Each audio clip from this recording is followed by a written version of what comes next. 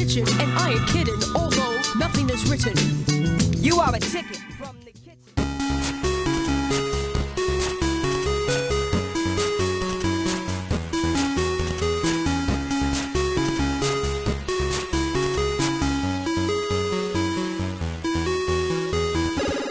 Tune the Symphony. It's Half Glass Gaming. Welcome back, everybody. My name is Julian. I'm joined, as always, and until the end of time, by Josh. Yep. Reverend. I have been bound to Julian by the soul via magic. Yeah. Stick the snakes, baby.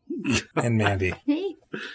Hello, everybody. I gotta tell you, though, I am not liking what I'm seeing. Mandy, you look cranky. I am kind of cranky. I've been playing Parappa 2 on the PS4. Mm-hmm. It's a fun game, and I like it a lot, but some of those songs, man, they get in your head, and it's just like one line of the song gets in my head, and I hear it over and over. Mm-hmm. So for like the past 2 days, it's just been pull the lever or whatever, right now, over and over, and I can't take it anymore.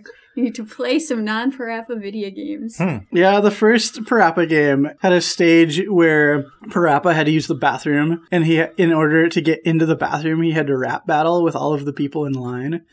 Every time he beat someone in a rap battle, he would get to move ahead of them in line. Well, you know, when you've got a game all about rap battling, suddenly everything becomes a reason to rap battle. There's like a lizard and like a chicken, and the chicken's all like, I am the chicken from the kitchen, my feathers are smooth and my rhymes are bitchin'. Yeah. Something like that.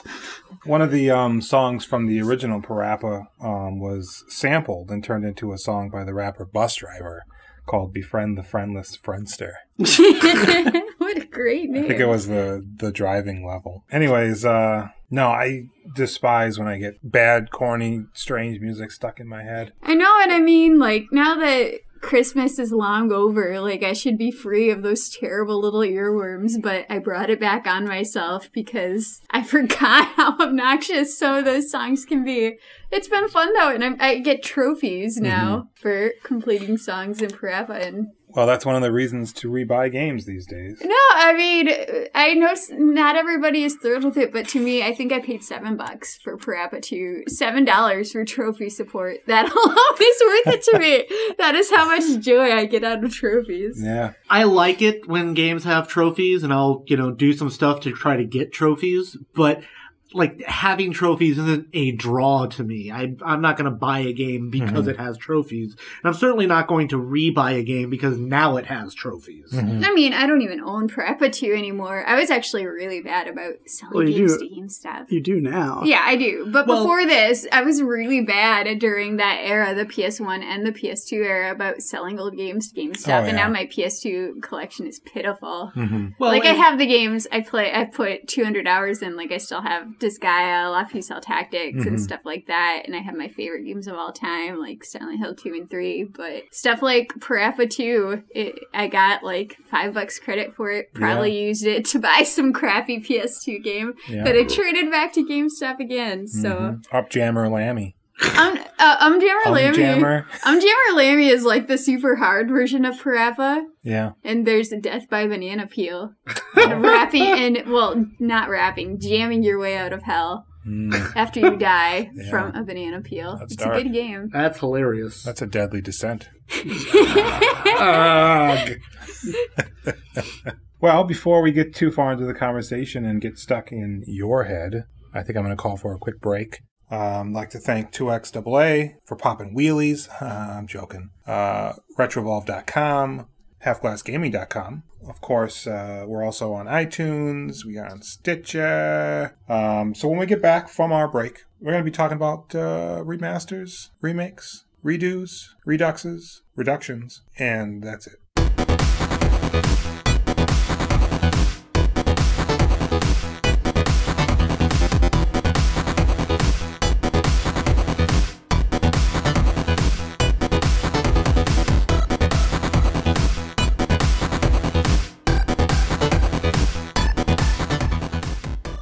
Back from the break. Got a question for you. Remakes, remasters, they seem incredibly prevalent. Is this a new phenomenon? Or perhaps is this a relic of the past? Remasters and remakes are almost as old as video games. I tried to find the first one, and I'm not actually sure this is even the first one because there's just not a lot of data about video games this old, but the earliest one I could find is Gunfight, which was released in 1975, is a remake of a game that came out in 1973 called Western Gun. By the time they were able to bring it over to America, there'd already been graphical leaps, so they remade it with a better processor, better engine, and prettier graphics, and gave it a shiny new name and released it like it was a brand new game. I mean, a lot of the times back in the day, console ports, I guess you could consider remakes. I mean, some of them are absolutely have you ever played Double Dragon Arcade? I can't say that I have. The main villain of Double Dragon on the NES is one of the 2 playable characters in the arcade version, and he's a good guy.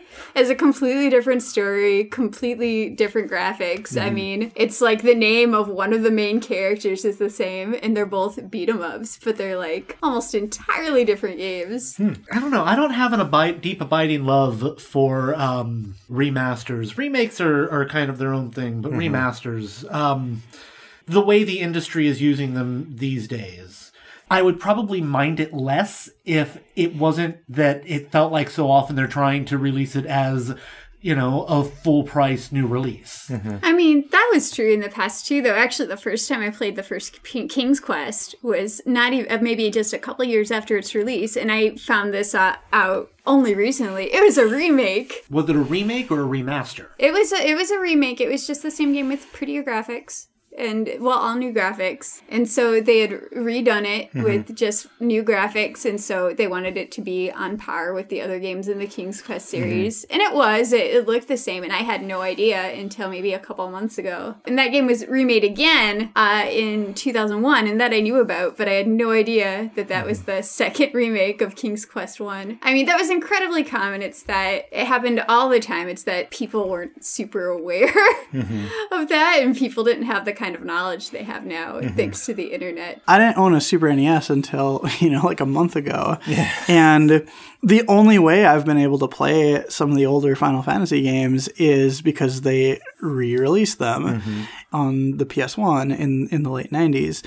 And, I was able to play Final Fantasy IV and Final Fantasy V, which had, 5 had never even come to the United States before that. I think the value of making a remake outweighs the cons. I mean, the only cons is like, I already own this game. And it's like, well, if you already own the game, just don't buy the remake. Well, so let me just get some clarification here, because my understanding was that a remaster is just the same thing with new graphics, and a remake is when they change some stuff up as they're making it. I would consider a remaster just upscaled graphics. So if you took the graphics and made them HD, but they were the same graphics, that would be a remaster. And if they redid the graphics from scratch, that would be a remake. Okay. When they do remasters, they tend to add at least a couple new features, and not all games do, but all of the PS2 games that are coming to PS4 right now they're upscaling the graphics and adding trophy support, and trophy support is a new feature.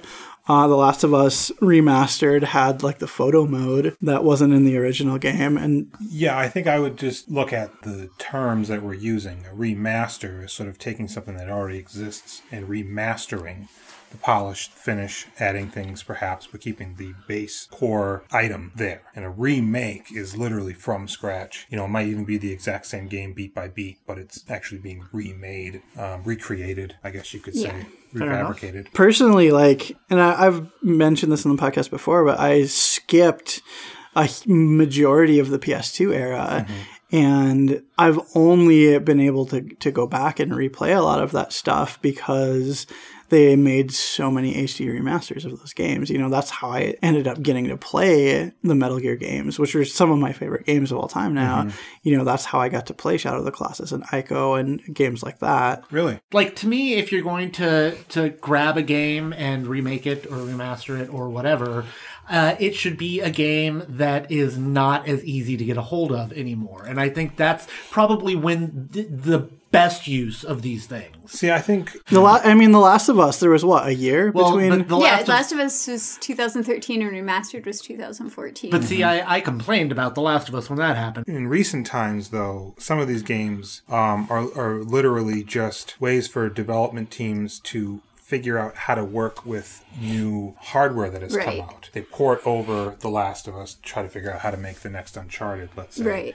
But because I think it was such a success, and there were perhaps such large numbers of people like me who were going from the Xbox 360 to now the PlayStation 4 because it seemed like the gaming rig that I preferred.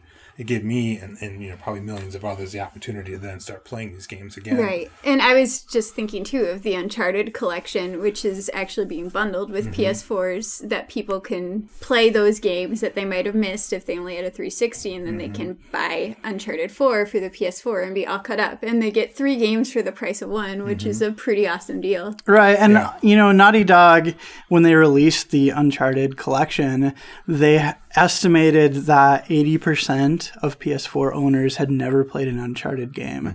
And so it was, this massive migration from Xbox to PlayStation, and the Uncharted games were PS3 exclusives. PlayStation 4 owners aren't going to be able to catch up on the Uncharted series before Uncharted 4 unless, it gets ported over to the PS4. And so it was a very smart thing. And, it's not like those games are that old. Uncharted 3 came out, I believe, 2011, actually. How much do you feel has to be added before it's worth full price? Like, they bundled 3 games together. Or when they re-released Final Fantasy 4 and 5, it was 2 games in one. 4 on Chrono Trigger. Right, 4 on Chrono Trigger, and Anthology was 5 and 6. Which is, that's the only way I was able to play Chrono Trigger. Right, and that's like, what do you feel needs to be added before, okay, yes, this is a full price game worth that? Well, I mean, and the PlayStation 2 games that people are complaining about right now are selling for $10 to $15 and are regularly on sale. Mandy and I both got Parappa for like $7.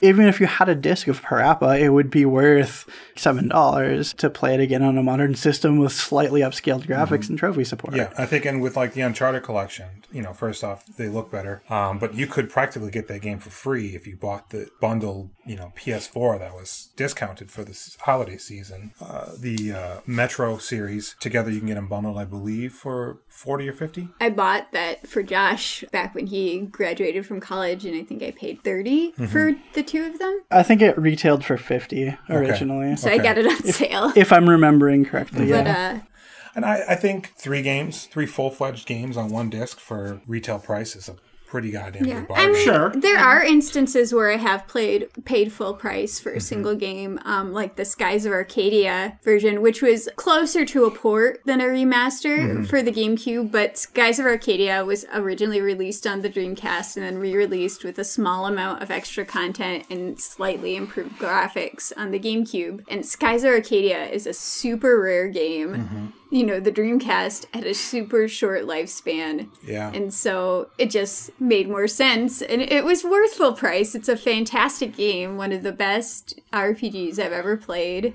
If I had already had it on the Dreamcast and beaten it, I probably wouldn't have paid full price for it on another console, but I had no problem. As is, the same is true for Lunar Silver Star Story. Lunar was originally released as Lunar the Silver Star on the Sega CD, then remade for the Saturn as Lunar Silver Star Story, and I never had a chance to play either of those. I didn't own a Sega system until the Dreamcast. That's because nobody owned Sega CD or Sega Saturn. I owned a Sega CD. Or Dreamcast. Yeah, but you don't exist. So I had no problem paying full price for it on the PS1. That was a Working Designs release too, so it came with all sorts of extra goodies. Like, it was a fantastic value for the money. And if you already owned it for this Sega Saturn, you probably wouldn't buy it for the PS1, but that's not who it was made for. Right. It's not always trying to resell games to the same people. It's about selling games to somebody who never played the original version. Yeah, I think there are definitely categories for remasters, remakes, some of which are the ability for a game that didn't quite perhaps get a fair shake the first time to come back and perhaps receive appreciation. which happens quite often. There's the game that basically is just maybe perhaps to capitalize on nostalgia, just to kind of nickel and dime you a little bit. There have been a couple of ports, I'd say, for like Final Fantasy games that I think have fallen into that category. There seemed to be a waning number of remakes or remasters, I guess you could say, in the 90s, which perhaps is I think it's linked to arcades because so many, I imagine at least, I don't have specific numbers. I was reading a book about video games and they mentioned that there was a slight decline, but arcades had declined by that point, so arcade games weren't getting remade for consoles anymore. That was probably before the big surge of nostalgia-fueled remakes, which I think was probably started by the Final Fantasy remakes and ports in the late 90s. But, I mean, there have always been ridiculous situations with remakes and remasters. Like, if you look at the first Castlevania, I mean, Castlevania 4 is straight up a remake of Castlevania 1, and they released it as a new game in the series. Yeah. And nobody cared. It's amazing. So I feel like in the case of that specific situation, the changes were so vast that it wasn't the same game. I mean, just taking Castlevania and allowing you to whip in 8 directions instead of just, left or right, that changed the game tremendously. Now there was a lot more stuff they could do, and they did it. So, like, it was a straight-up remake, but it almost wasn't because of the changes that they made. Well, no, that's what a remake is. It's just the reception of remakes people had back then versus now. I mean, can you imagine if Final Fantasy 15 was released as Final Fantasy 15 and really it was a remake of Final Fantasy 9?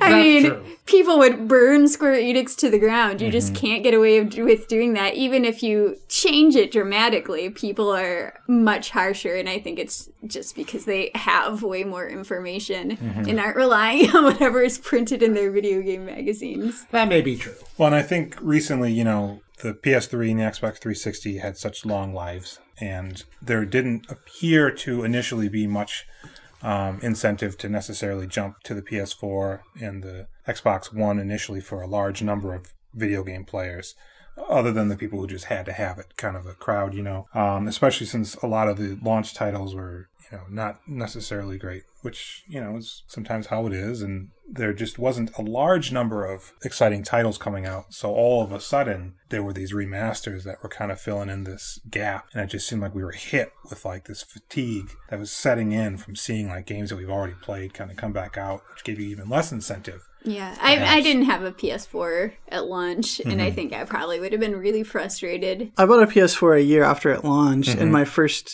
the games that came with it were GTA 5, which I already owned, and The Last of Us Remastered, which I already owned. And the first game I bought was Don't Starve, which I already owned. Yeah. Well, for me, I mean, I didn't really like The Last of Us when I had played it originally, but since it was the only game that I had on the PS4, and I gave it another shot, and it ended up really sinking its teeth into me, which I think was a good point to add to my gaming career. I mean, they did make a bunch of changes to the PS4 version of GTA 5 with the first-person mode. I mean, some people say it changes the entire feel of the game, and I just personally don't like it very much. But well, it's funny, the development team for Far Cry, when they saw that announced, they said, well, we're done.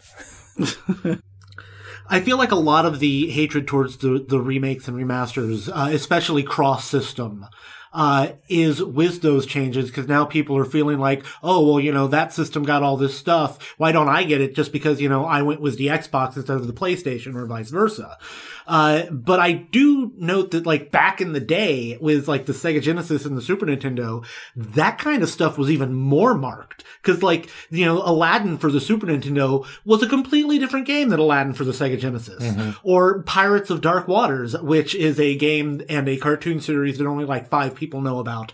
On the Super NES, it was a Final Fight clone, and it was an odd platforming collectible stage thing on the Sega Genesis. Earthworm Jim on Sega Genesis had an extra stage that wasn't in the Super Nintendo version. Yeah, so like I do feel like some of the hatred like of the cross-system remakes and remasters does come from the increased knowledge, but like in that direction specifically. Like why aren't I getting that? But you know, that's been true probably forever, but certainly since the Super Nintendo Sega Genesis days. Well, yeah, as long as console wars have been a thing, the, you know, which version has the most content has been an issue. Yeah, I mean, even today, you know, when a game comes out, you know, what system does it look better on, you know? Do you remember Grassgate? I don't. There is an issue. Grassgate? That's what it was called! People found out that there was less grass in the Xbox One version of GTA 5 than the PS4 version of GTA 5, and they were furious and like just like posting comparison images everywhere and like showing like Xbox Ones and I mean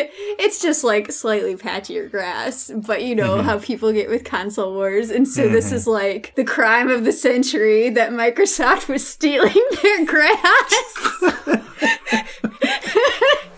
Well, interesting with GTA 5 is it was released, it was great, and then it was re-released on next gen, and it was that much better. But then the ultimate version came out on the PC. It's like this game's ever evolving, ever getting better. You know, it's like, come on. And that, I think, also manages to feed into some of the hatred because, you know, like they see this game that they just bought 3 years ago, and now it's being released with more content. Well, why the fuck couldn't you put that content in originally?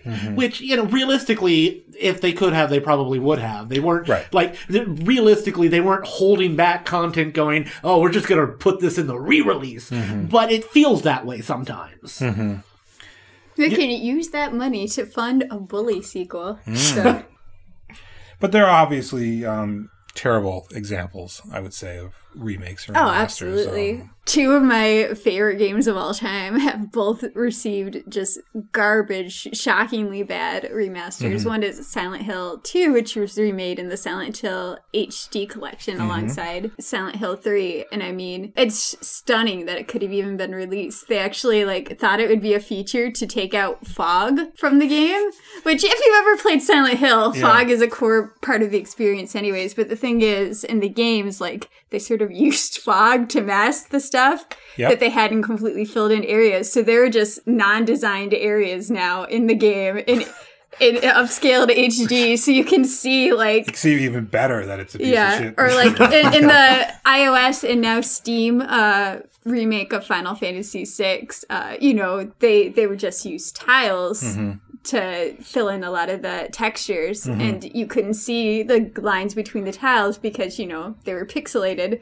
So they fixed that. They took out the pixels and cleaned it up, and they didn't get rid of the lines between the tiles, so you could see little white lines in between the tiles when you look at the game. Oh, like this idea of cleaning things up without actually trying to make an attractive game. And the thing is, like, there were a lot of very good Final Fantasy remakes. Even for iOS, the remake of the first Final Fantasy looks beautiful. They redid all the sprites, they redid the backgrounds, and if you prefer the original, like, I get it. I like pixel art too, but you know, it looked good. They put effort into making a good looking product. And that's the thing, it's like, it's not even that it's not for everybody or that I like the original more, it's that they didn't put any effort into it. Yeah. What's funny is when they were redoing State of Decay to go from the 360 to the Xbox One, they had discovered that some of the original development team had put dicks, just pictures of penises throughout the background that you just wouldn't see because the resolution wasn't that crisp. Well, what a feature. Yeah, right? So when they... Penisgate. Penisgate. They weren't dicking around. It sounds like they were dicking around. So I think ultimately, though, and I think Reverend's already touched on this, there's this perceived negative quality to remakes in that if you've already owned and played the game, ultimately you're just paying for the same content, even if it does look better or has more features. Basically, at the end of the day, you know, you're buying the same game twice. It's so weird to me that people are so upset about the PS2 thing. And I get that people are upset because PS2 discs don't work in the PS4 and people feel like a lack of backward compatibility is a huge issue. Yeah. It's just been something that's been around. But I mean, name one console that was backward compatible more than one generation. I can only think of one, and it's the PS3, which was compatible with PS1 discs. And also, let's be honest, until the PlayStation 2 came around, backwards compatibility wasn't a thing. Atari 7600 was backwards compatible. Okay, Nobody Atari. cared because it was the Atari 7600, but it was backwards compatible. Other than the system that no one cared about. I think you mean the 7800? Oh, no. Yeah, you're right. I'm just so excited about this that I'm inventing brand new consoles. But no, you're right. It was the Atari 7800 that was backwards compatible. But like, you know, in more modern gaming, since after the video game crash, you know, since Nintendo, backwards compatibility wasn't a thing. Sony came out and like, here's this thing, and it was great, and I'm glad it exists, but now everybody's acting like that's mandatory. It has to be there. Well, or you could save your fucking PS2. Yeah, I mean, the thing is, backwards compatibility makes consoles more expensive. So it's sort of, do you want to pay more for a console, or do you want a cheaper console and no backwards compatibility? And I personally would take the cheaper console with no backwards compatibility, but I know there are other people who would disagree. And it might just be too expensive to make two different models and offer people the choice. A lot of people, and I understand it, even though it's not my thing, but a lot of people are really dead set on having physical media. And I feel like a lot of game developers and you know, console makers and such are trying to move away from that as much as possible. Reasonably so, because, you know, when you have to press discs, that's an extra cost. When you can digitally distribute, it's much cheaper. And I understand all the bullshit in that, you know, trying to charge the exact same amount for digital, et cetera, fine. But the fact that people are like, no, I have to have a disc, is also part of why, no, I have to have backwards compatibility because I have all these discs, and what am I going to do with them if I can't play them in my new system? Perhaps initially, backwards compatibility was basically just a way to help ease the burden. You know, hey, look, you can still play some of these old games you already have while you're waiting to, you know, buy new ones or whatever. But, you know, you couldn't play Nintendo games on the Super Nintendo. I was always the guy that once the new thing came out, I got rid of everything before me like an idiot and... you know, got the new thing. And in the PS2 era, like, there was a lot greater of a need for backward compatibility because there wasn't digital games. And I think a lot of console manufacturers are like, well, it's way cheaper just to include that as, you know, a part of our store instead of building two consoles into one system. No, and that was the case with the original fat PS3. They actually basically had a PS2 inside the PS3, and that's why it was huge and also super expensive. yeah, it was like, what, $600? Yeah, because the PS2's emotion engine, they couldn't figure out a way to emulate that in the PS3 architecture. And so it was two consoles in one. The PS3 actually launched with two different price tiers. There was the $600 model, but there was also a $500 model that had less storage space. Then a year later, Sony announced that they were releasing, you know, yet another model that had already had the PS2 backward compatibility removed. Yeah, I mean, I personally would much prefer to play some PS3 games that I missed out on my PS4 as opposed to PS2. I mean, I'm fond of games from that era, but I really could care less about. That's what I always hope for. I'm like, I just, like, Valkyria Chronicles is one of my favorite games on the PS3, but it was an early PS3 release, and it never got trophy support. And so now that they're remastering it for the PS4, I will absolutely pay for the same game twice. One, because it is a fantastic game, and two, because, it'll be so good to play that game with trophies. I'm so good at beating those maps quickly, and I never got trophies for it, and it always bummed me out. Well, and I mean, just looking at some of the games that are available, it's like GTA 3 and Vice City and San Andreas. I got GTA 5. I mean, it's not really a series that I think holds up the further back you go. I could be wrong. Maybe there are people who prefer the old ones, but it kind of seems like, you know, it's far enough in the past, and I've enjoyed those, that there's just nothing there for me to go back to. I remember having a lot of fun with GTA 3, certainly way back when, but yeah, I played it more recently, and it's like, I think there are definitely examples of games that they did it, whatever they did, that hasn't been done since or done as well. Especially probably in like the RPG genre, some of the old gems. The Metal Gear games, for sure. Shadow of the Colossus. Right, yep. However dated the graphics may look or however pretty they try to make them, the core gameplay is still very solid and hasn't been replicated or improved upon and, delivered. Or there's Square Enix with their trying to reinvent the wheel with the Final Fantasy gameplay. Mm-hmm. Or Squeenix. Squeenix, as the cool kids are saying these days. The cool kids. I liked Crisis Core. I don't want anyone to say that I'm saying that wasn't a good game. It was a great game. Mm-hmm. But I hear tell that they're making the combat system in the Final Fantasy VII remake more like Crisis Core. Mm-hmm.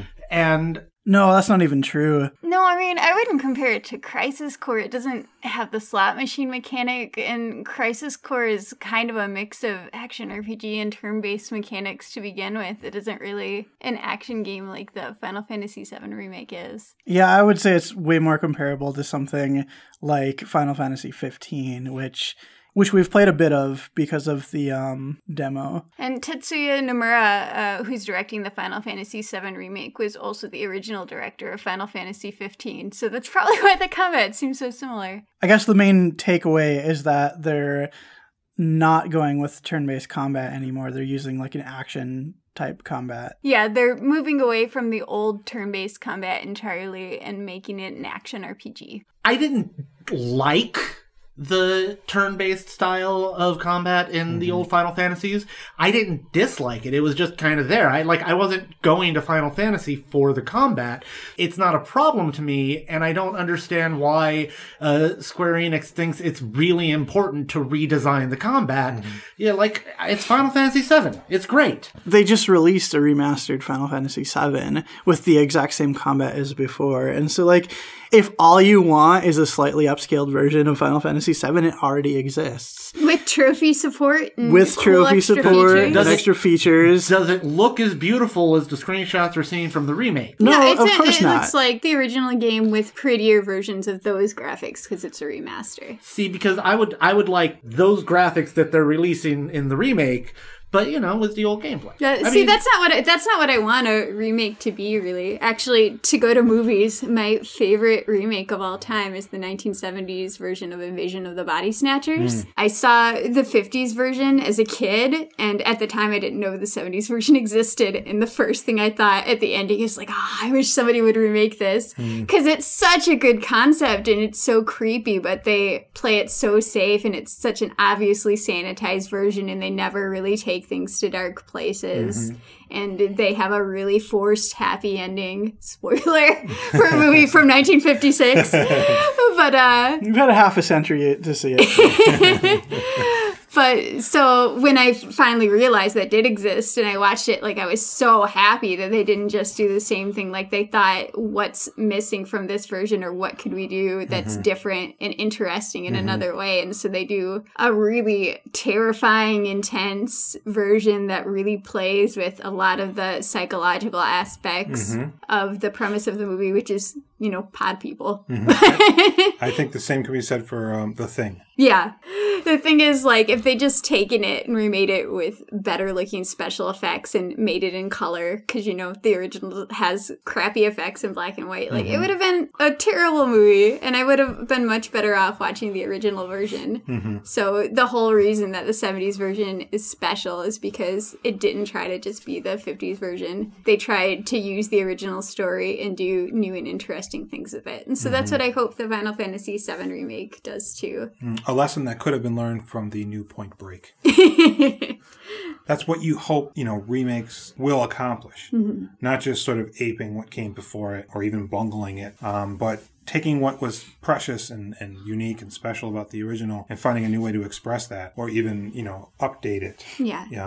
There is another remake of Lunar Silver Star Story, which had redone graphics. And I like the way the original looks. So there's no point in making the same game with better graphics. There was that same game, but they released it on the Game Boy Advanced. Yeah, that was a demake, I would call it. Right, it was a demake, but that allowed me to play the game game at all. I think Capcom is finally figuring out what people want from the Silent Hill. I'm sorry. No. What people want from the Resident Evil franchise and are going back to the games that we've all sort of loved and are giving that sort of That's a proper... fascinating because Resident Evil started out as a remake. Is that right, of Sweet Home for the Famicom. Okay. It isn't a remake of Sweet Home for the Famicom, but originally in development process, that's what it was. And then they realized they had something special, so they pulled a Devil May Cry and made it an entirely different game. Well, although you can't say that Resident Evil is definitely guilty of a massive amount of remasters. Oh, no, they are. remakes. But, I mean, I think the GameCube version of Resident Evil is far superior to the original. And then Zero, which is now being remade. I actually have noticed that there's a lot of games, really good games, that started as remakes and then, they kind of did their own thing. A Link Between Worlds started as a remake of A Link to the Past. I'm sure there are others that I'm just not thinking of, but there have been a lot of games that started off as remakes and they went, oh no, we have all these different ideas that by the time we implement them all, it's a completely different game. Yes. Which kind of brings you back to Super Castlevania or Castlevania 4, either way, which... But Mandy said, it is a remake of the first game, but if they had just had different stage backgrounds, it literally would not have been a remake of the first game. And I mean, Castlevania is probably one of the most remade games of all time. Sure. There was a remake called Akamojo Dracula for the Sharp X68000, however you say that. What a terrible name. There was a couple of really bizarrely named computer consoles that only released in Japan. But Akamojo Dracula was remade for the PS1 as Castlevania Chronicles.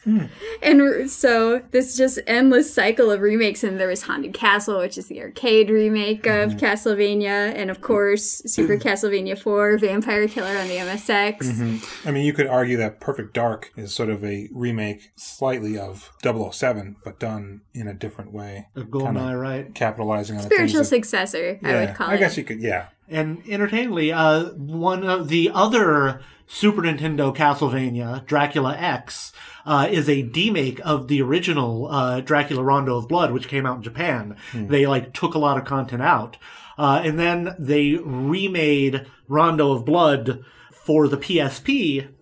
And in that game, you could also, find the ability to play Symphony of the Night and the original Dracula X and the original Rondo of Blood. I mean, all games are Castlevania remakes. That's what we're saying here. Right. Everything. Every game that has ever been made is a Castlevania remake. Final Fantasy VII Remake is a remake of Final Fantasy VII, which is just a really weird Castlevania remake. Right. That's all it is. Every video game. Even the ones that came out before Castlevania. You're right. They're all Castlevania. It wasn't that good of a joke! The full depth of how ridiculous that was just hit me.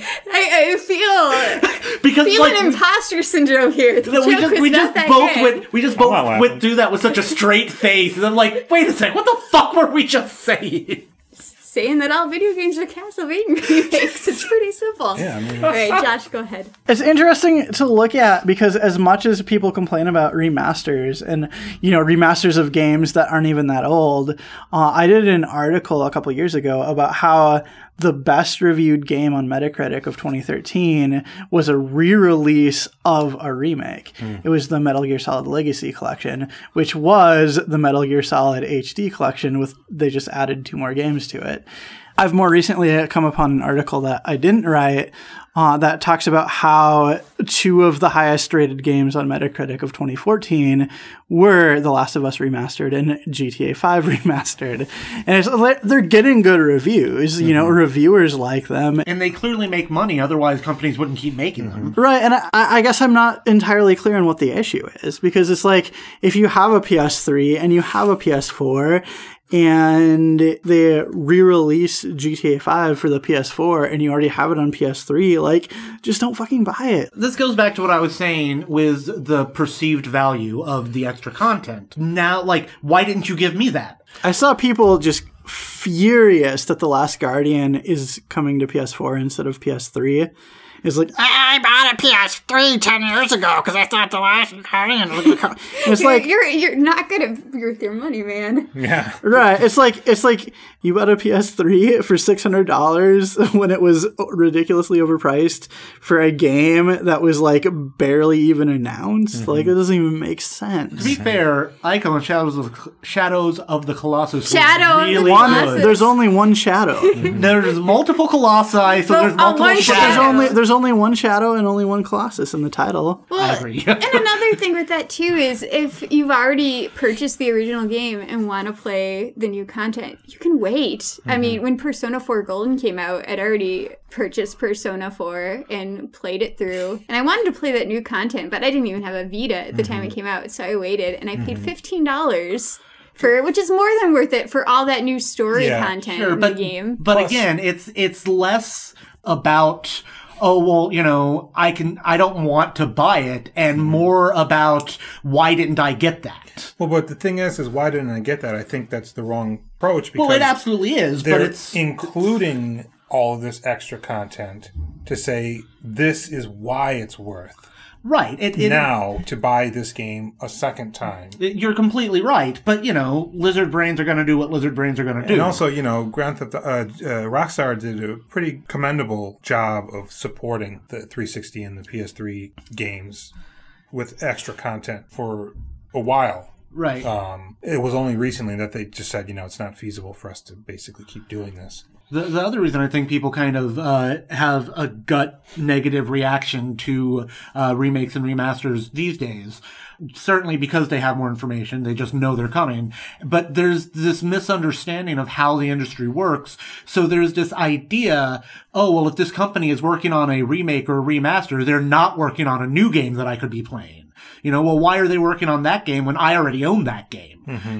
Well, and I think, you know, when Bethesda was talking about making Fallout 4, and they had mentioned that they had ported Skyrim over to, you know, the current gen hardware, just to kind of get their feel for the systems to help them better make Fallout 4. And they were asked, well, when's the Skyrim remaster coming out? And they said, well, we don't have any plans for that. People were upset. They were like, I personally would buy that shit again. I miss playing Skyrim because I, you know, played it on the console and I no longer have that console. Yeah. And I think this is what it comes down to, is that remasters continue to come out because perhaps it's a way for people to make money to help fund the next project. Perhaps it's a way for games that just didn't quite reach its level of awareness and appreciation even the first time it came out for whatever the reason. That's definitely another positive avenue. Sometimes it's just a way to fix what perhaps didn't go right the first time in a remake or even a remaster.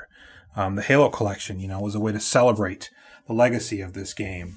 Much like I would say the Nathan Drake collection perhaps was, but also then a way for you to get excited for what's to come. But people are buying them. People are loving them. I've done it. I will probably continue to.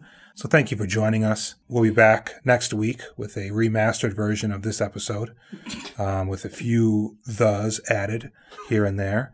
I appreciate you listening. Half Glass Gaming. We're punching you in the colon. See you later.